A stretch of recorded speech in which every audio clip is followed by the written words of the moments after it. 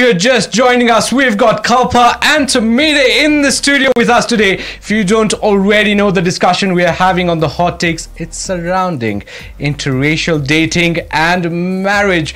Welcome Tomide and Kapla to the studio. Hi, Bhargav. Thank you. Good morning, Hi, guys. Radhika. Hello. Morning. So I'm just going to jump right in and tell us a little bit about yourselves, how you guys met, just an introduction. Okay. Do you want to go first? All right. She always does this. All right. So we met in USIU. We actually both ran for Mr. and Miss. Oh. And we ended up winning.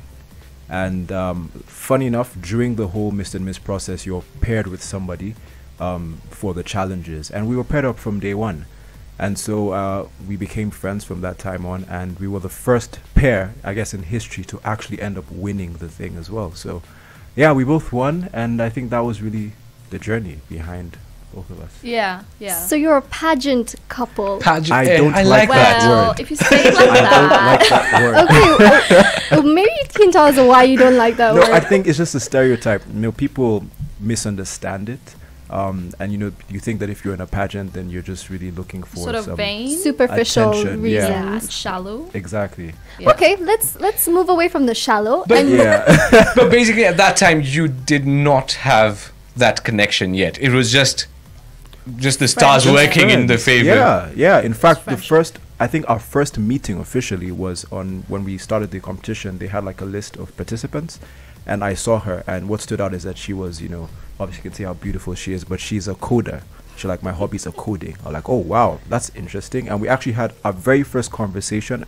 Unfortunately, I can't find the WhatsApp. Our very first convo ever was about, you know, putting this knowledge we have to make the world, Africa, a better place. So yeah. That was where it all started. they met in a Yeah. pageant but bonded over coding. Coding. I love it. But as you said, the pageant can sound a little bit Yes. superficial. So let's dive into the real hot take. Yeah. Kalpa, let me ask you, what were some of your concerns about dating Tomide, considering the interracial factor and stuff like that? Yeah.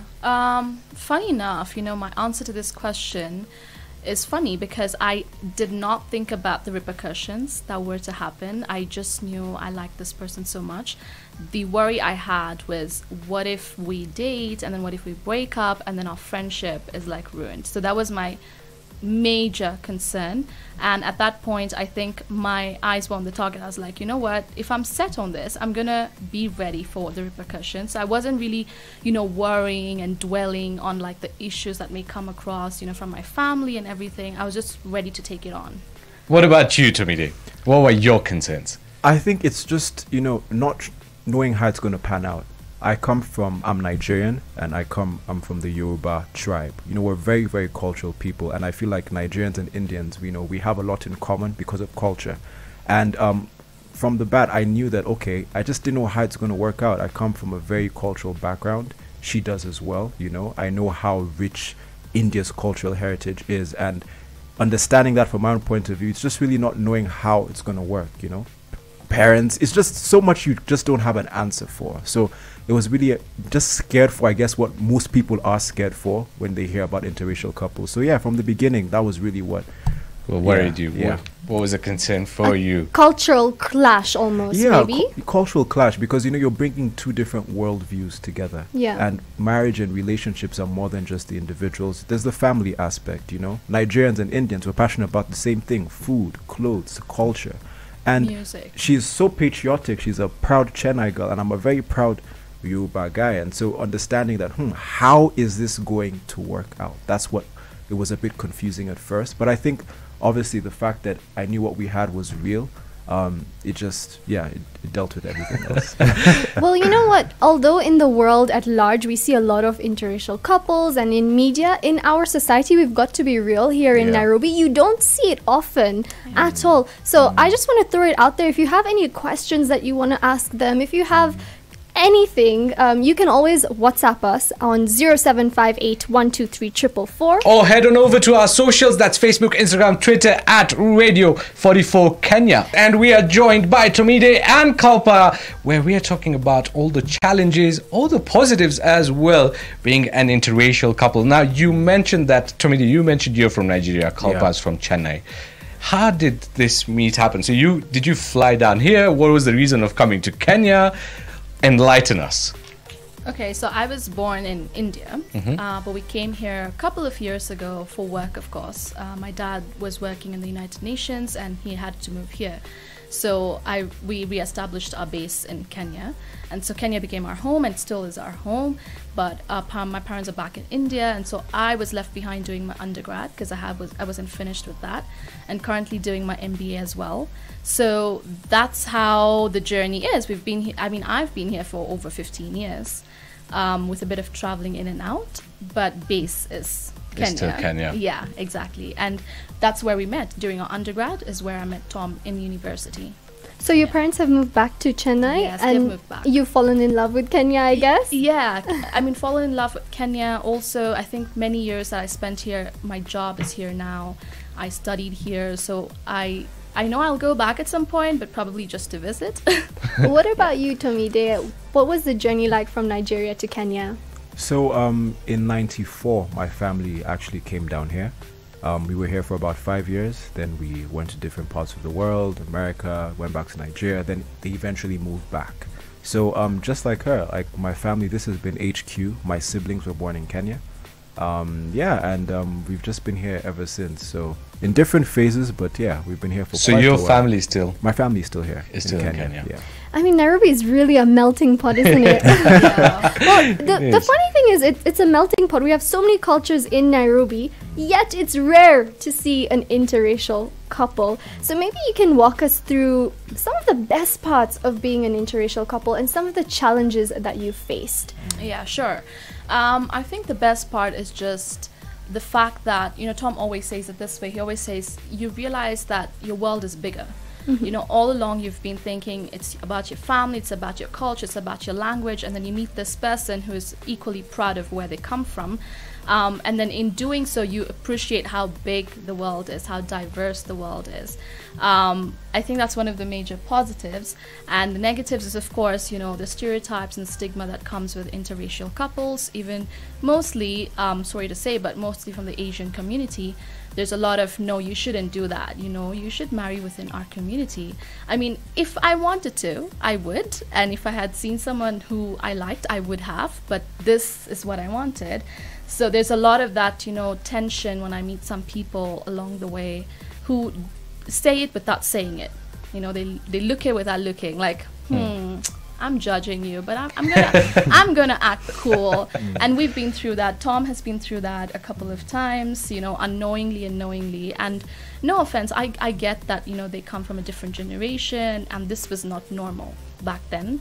And I'm not forcing anyone to accept it, but I'm not afraid to at least talk about it. I don't have to hide anything. I guess from what you said, Radhika, there are couples. They just would not prefer talking about it because of the fear of, the stigma from the community. That is really true. And, in India, we have this thing, log kya kahenge, Yes. right? Which is, what will the community say? And that really puts pressure. Even if you do like someone of a different race, you might not pursue it. Exactly. Yeah.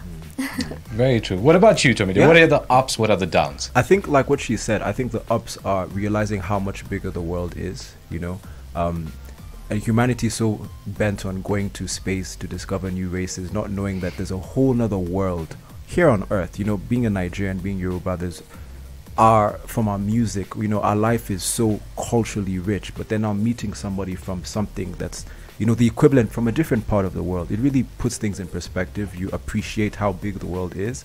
And I think one of the cool things about it is just how cultures can complement, I mix Nigerian food with Indian food, and it's quite cool, you can't do that on a normal day. So I feel like there's a lot more power in the combination. A lot of people think that, when you bring these two cultures, one will drown out the other. But no, I think when the two come together, you realize that there's a lot more you can do and you have more appreciation for yours. In terms of challenges, I think, like what she said, luckily because we were in school, in uni, no one is going to really make a big deal about it. I think the pressure now comes when I find myself in maybe an Asian community, or I go to Parklands, I go to a store with her or something like that. And the funny thing is that I feel like it's more internal. I just have in the beginning it was really tough because you just feel like everyone is just judging you, everyone is looking at you a certain type of way. And what I think got to me is that I didn't want people to look at Kalpa and say bad things about her and insult her, because they don't know what we've been through. They don't know what this thing is about. So yeah, I think those are the only lows. At times it's in my head, without things actually happening, but yeah. True. Well, if you have any questions for Kapla and Tomide, do let us know. You can text or WhatsApp on 0758123444. Or catch us on social media at Radio 44 Kenya. As addictive as your morning cuppa, it's Radio 44's Morning Fix with Bhargav and Radhika. And today we're also joined by a very special couple who have been chatting with us about interracial dating, interracial marriage, and all the issues surrounding it. Because it can be a controversial topic. It's accepted in some societies, while other people still don't get the concept. And I think the main concern that people have is the difference between the cultures. And that's why I want to ask you, I'll start with Tom. Was there anything that absolutely shocked you about the Indian culture? First of all, what shocked me is how similar we are. There are a lot of similarities. Nigerians are crazy about rice.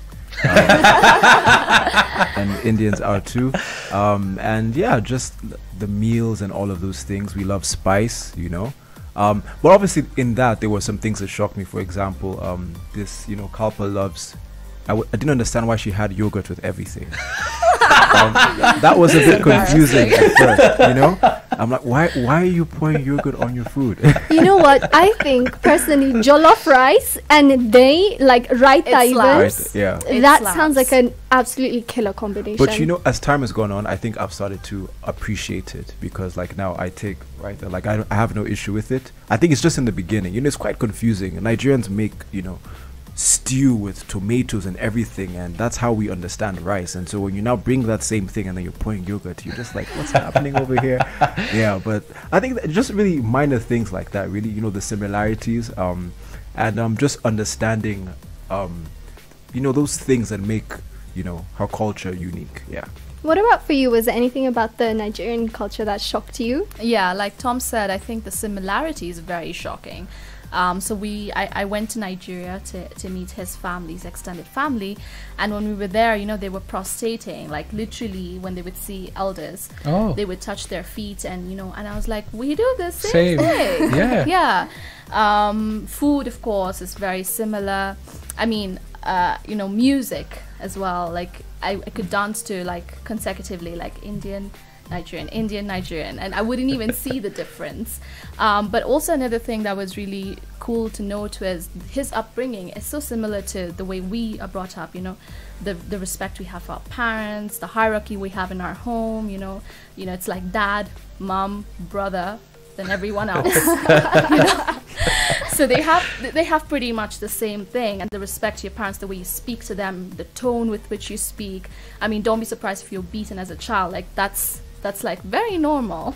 So I think some of those things were like pretty interesting, because they grew up also in a part like in the US and everything, but that didn't change their culture, their upbringing. Yeah, exactly. Yeah. Now, someone has texted us, and I think this is the question many people are waiting to know. They ask, lovely to see this beautiful couple in the studio. I'd like to ask them how their families reacted to your relationship. Did they come open to them from the very first day or not? Can I start with this? Yeah.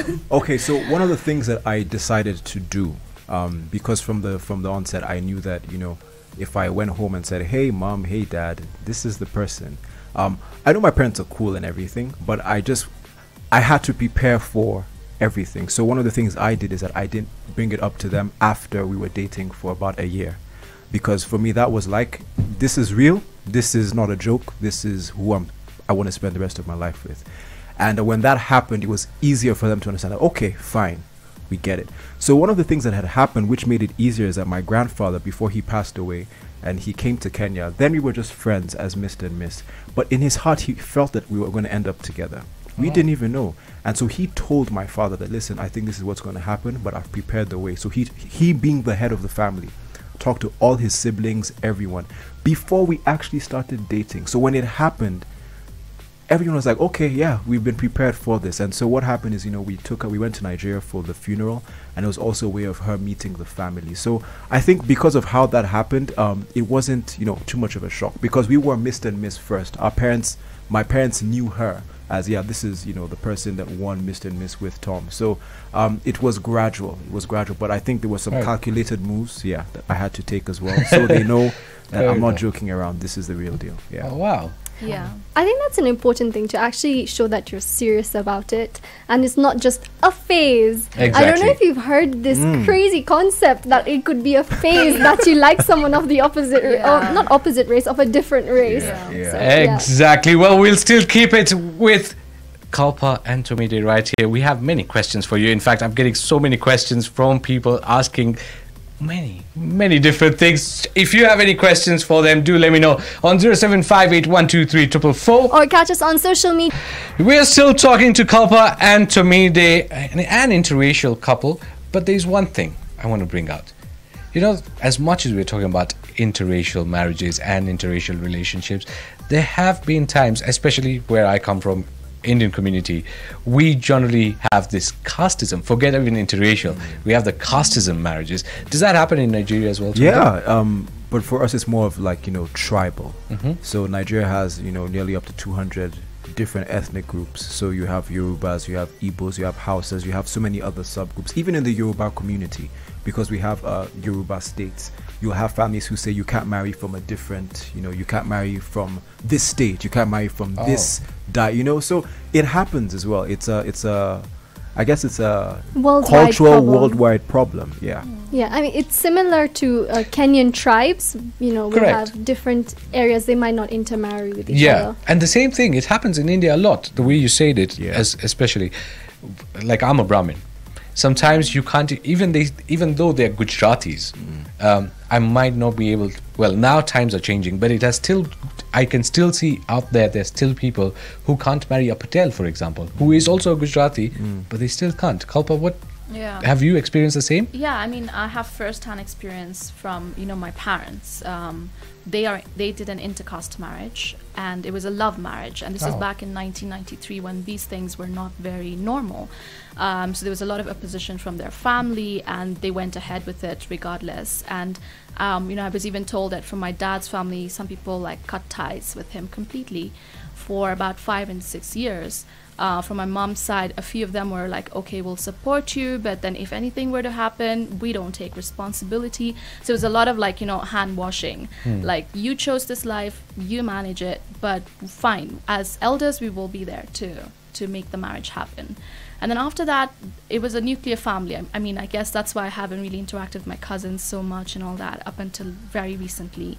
So it's been a nuclear family. We've been just the 3 of us, mom, dad, and I. And this was a really major story in their lives where they're like, you know what, our community was not really good with it, but we don't care. I mean, we've gone out of India and we don't feel that same opposition here in Kenya.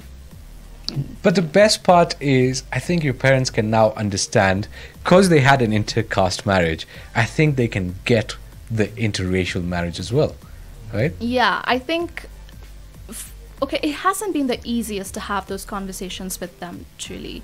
But the opposition is not more like, he's not brown.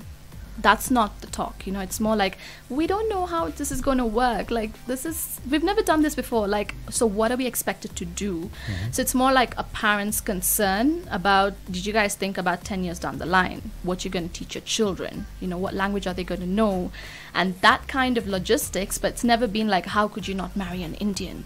Yeah. Do you feel extra pressure because you're the girl child? Because in my experience, I've seen that when an Indian man chooses to marry an African woman, there seems to be nothing wrong with that. But then when an Indian girl wants to take charge of her future and choose who she wants to love, then there's opposition left, right, and center from people you don't even know are judging you. Right. Have you seen that in society, or have you experienced it yourself? Yeah, I mean, I think in a very subtle way, I felt that pressure. And it also happens because I'm an only child.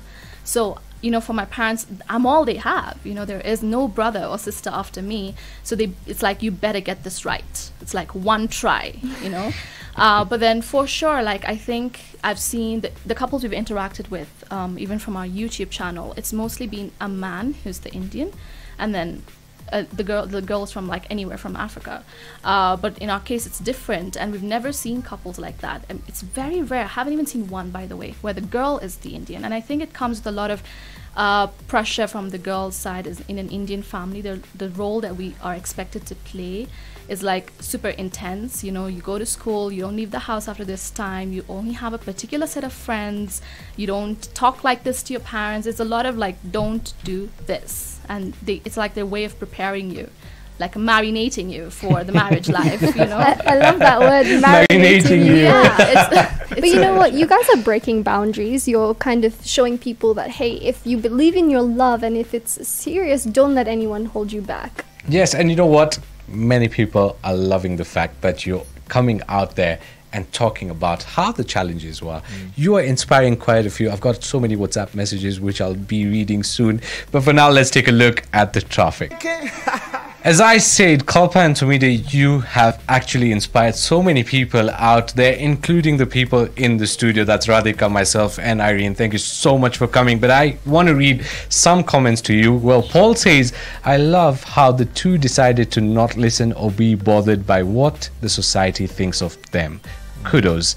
Intermarriage between diverse communities and cultures just encourages me that we can make this world a great place. That's amazing. That's really sweet. I love the ending, that we can make this world a great place without the divisions that society is putting on us. And we have Ed, who also messaged, and his message is as sweet. He says, I admire the couple since I got to know them. Oh, wow. So that's super sweet. Very sweet. Kaushik also says, Kapla and Tom, you guys look awesome together. Thank you. I was just telling them that imagine on their wedding day in his Nigerian formal wear and her in her Indian formal wear, they're gonna look like kings and queens. Very true.